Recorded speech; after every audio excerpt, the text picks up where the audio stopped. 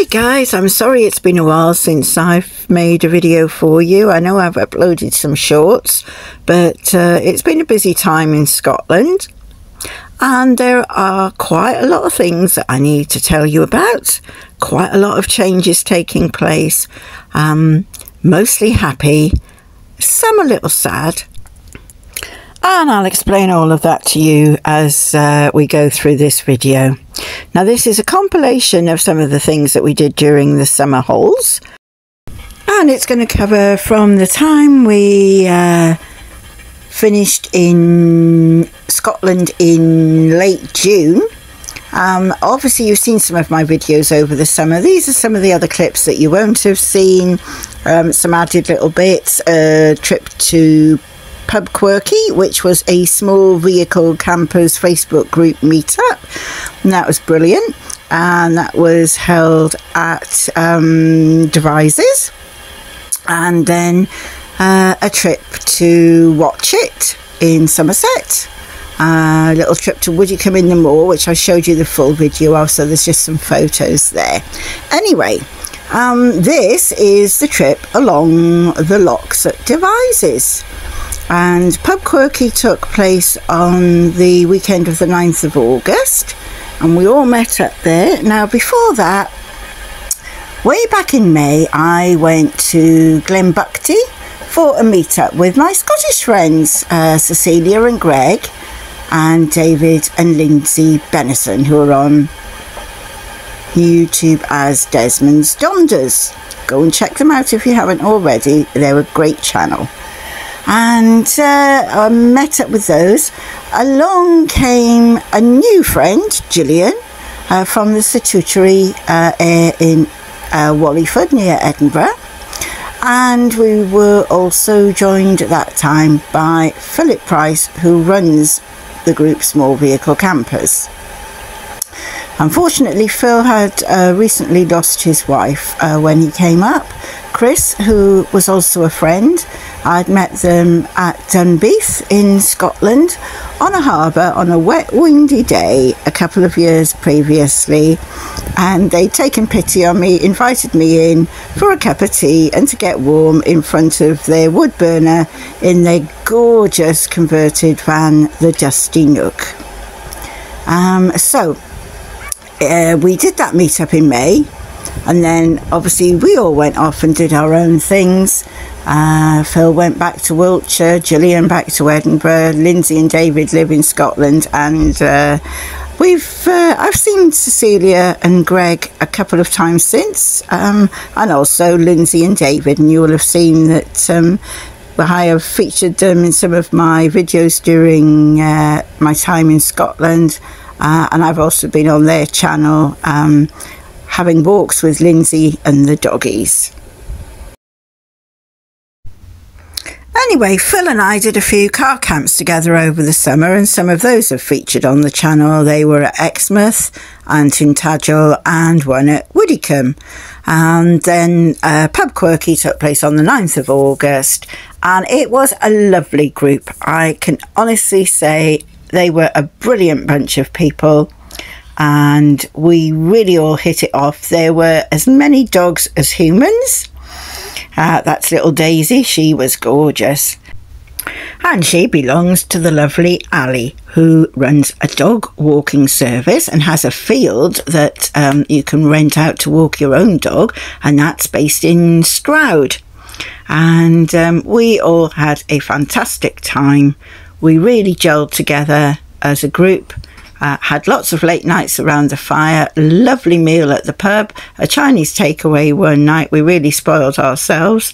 There was much merriment, much chatting, lots of fun, some walks, shopping, and to be honest, ever since August, we have all chatted on Facebook on a regular basis and have all become friends, and that is just lovely. And that was actually my first ever proper group meetup with people I didn't already know. The only person I knew was Phil. So there's a couple of photos here from Woodicombe and then Watch It. Now our visit to Watch It, oh, we were so lucky. The sun shone and it was a lovely day. We did an overnight in the car park on the seafront, which was free from, I think it was 6 p.m. till 8 a.m. And then we stuck some money in next morning and had a few more hours and a breakfast. And that was great. And lovely little place, lovely harbour.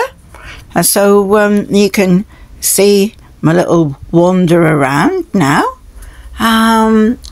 Great little pub right on the harbour. Some really quirky little shops up through the one street that runs down from, well, it's the town basically.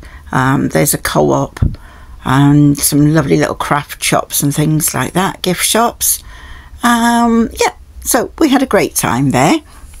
And by this time I decided that I actually quite liked meeting up with other people on camping weekends, so I thought I would start possibly looking into doing a bit more of that. And Phil at the time was organising a group meetup in Scotland for October, so I thought, why not? Chance to meet some more people, so I put my name down for that. And I would say to anyone out there who's scared of going on a group meet, give it a try. The small vehicle campus ones have been absolutely brilliant. And despite what some people might think, I'm actually really shy. I've always steered clear of big groups, of busy places. I hated parties as a kid, as a teenager, and as an adult. It's just not my cup of tea. So it took a bit of plucking up courage to go along. It was easier because obviously there was someone there that I knew, but I'd say it was well worth the effort and I really enjoyed it. Okay, so the walk through Watch It, obviously in Somerset, and yeah, we had a nice park up there. There's a big mural running along the harbour, quite interesting. And try to get some photos, not very clear because the ground around it hasn't been tarmacked, it's just rough ground, so couldn't get too close to everything, but I hope you get the general idea from looking at this. And I'm going to catch up with you in a few minutes after we finish looking around Watch It to give you some updates on the channel.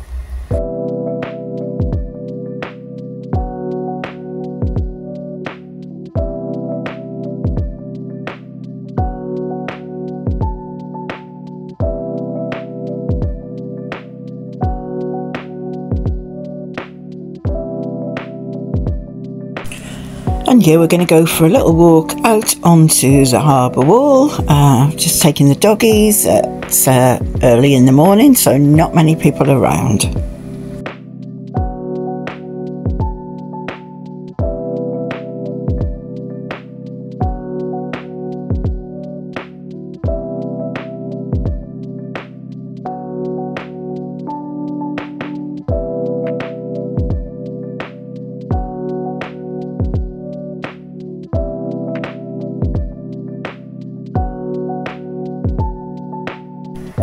Some really unusual weathering on the harbour wall.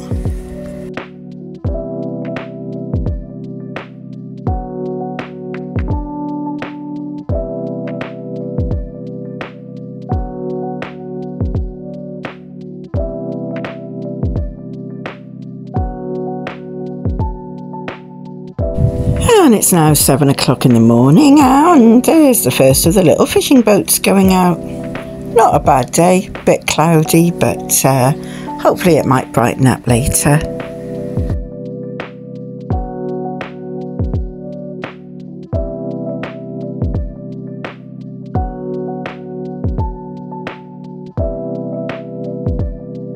And just a little look back along the coast and up towards the town.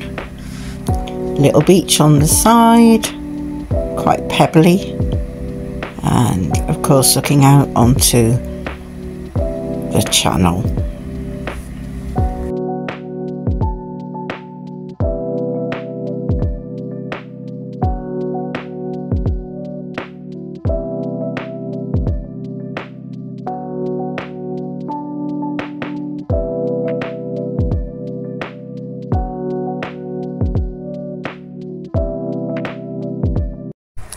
Okay guys, so after a summer spent in Devon and Cornwall, I ventured to Avebury and I went to see the Stones. Enjoyed the hospitality of Phil, who invited me to park up on his drive before heading back to Scotland. And first stop off there was Dumfries and Galloway, and then to Clattering Shores, where I was joined by Phil and Ruby. We then moved on to have a overnight stop at Greymare's Tail, went up to the waterfall, and then on to Fort William. We made some other little stops along the way. Some of those will feature here, but we went to visit the Corpack shipwreck, as Phil hadn't been there before. And it is while we'd been on our way to Fort William that my car broke down for the second time in a week. The first time the exhaust fell off. The second time my rear brakes went. They were binding. My car sounded as though it was playing the bagpipes. So we spent a while wandering around Fort William while the lovely man at the garage sorted it out. And if you drive to Corpack, you can park up at the Canal Basin and walk up to the shipwreck. It doesn't take more than a few minutes, and it's a great view out over Fort William and Ben Nevis. Quite the iconic picture. Everyone seems to want to go and take it. You will pass Neptune Staircase on the way, and you'll also pass the Gem and Fossil Museum, and I covered that earlier in the year when I visited, and that's well worth taking a look at. Anyway, after we'd been to the shipwreck, the little man from the garage rang to say the brakes were done, so we were able to go back, pick up the car, and we decided to have a further wander around Fort William, and we spent a couple of hours just browsing the shops and taking in the statues and the sights. We had visited the Three Sisters at Glencoe, taken the usual photos along the way, and we'd had a nice evening park up at Glencoe Ski Resort. £5 donation. You've got the showers, the toilets, the cafe all there, so an ideal stopover. We went to the Bridge of Orchy, and this time it wasn't in full spate as it was when I visited earlier in the year. So we were able to go for a nice walk, and it was actually warm and sunny on this visit. The trees were visible, not under about 12 foot of water. There was the almost compulsory stop at Tundrum, visited the Green Welly, went to the Real Food Cafe for something to eat, and there was a French rally passing through, all parked up, and we spent probably about half an hour looking at all of the vehicles there, and they were really interesting. So, yeah, another stop we made, tourist hotspot of course, Glenfinnan Viaduct, and on the occasion that we were there, it was a wet, murky day. However, we were lucky enough to see the Jacobite passing over the viaduct, and we did manage to get a couple of long distance shots just taken from the cafe. We didn't walk down there to get any particular photos of it. We were just enjoying a cup of coffee and managed to just snap it as it went over the viaduct. Next we moved on to the Falls of Fallock.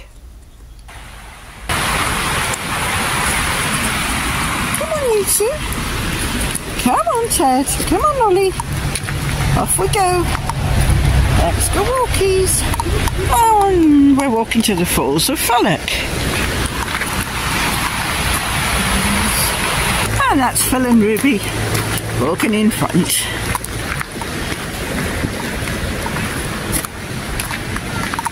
There's the path. One down through the trees and one that goes straight on. Looks like we're taking the one that goes straight on. Come on. Come On that song you tell it?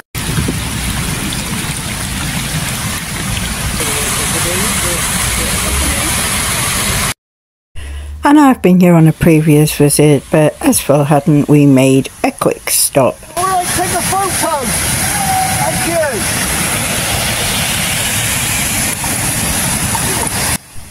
you! And there were some brave people swimming in the water there.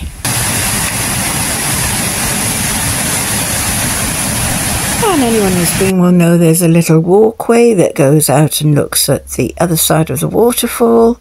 And of course we took it in turns because it's quite an open flooring on it, which wouldn't have been any use whatsoever with the doggies. Last time I came I had to carry Ted.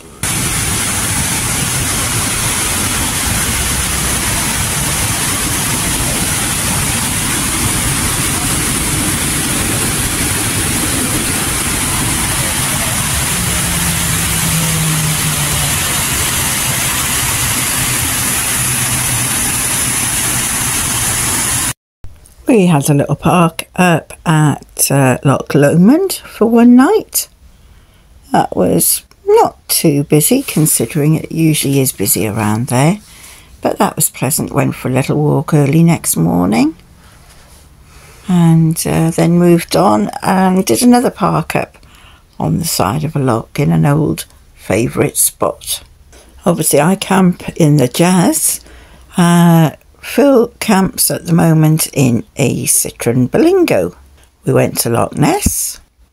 We also went to the beautiful Loch Fleet, where we spent a night on the side of the loch and watched the seals next morning, plus the herons and curlew. And Phil managed to get some nice photos, which I've been able to put on here for you to see. And after a night at Loch Fleet, we decided we were going to move on and spend another night at Port Mahomack, which is a lovely little village and some gorgeous sunsets if you get the weather right. Unfortunately it wasn't too bright when we were there, but still a pleasant stay. Went for a nice walk out towards Tarbert Ness Lighthouse and I saw quite a few different fungi on the walk, lots of wildlife, and even what appeared to be the wreckage of a remote control plane. We were then going to move on and we decided to go along the coast, stopping briefly at Nairn and carrying on down to Fraserburgh. We had 2 nights at the lovely Glenbuckty motorhome Air and time to explore Fraserburgh and Cairnbog Harbour. After which we worked our way down to the lovely Stonehaven on what was a very, very rough day.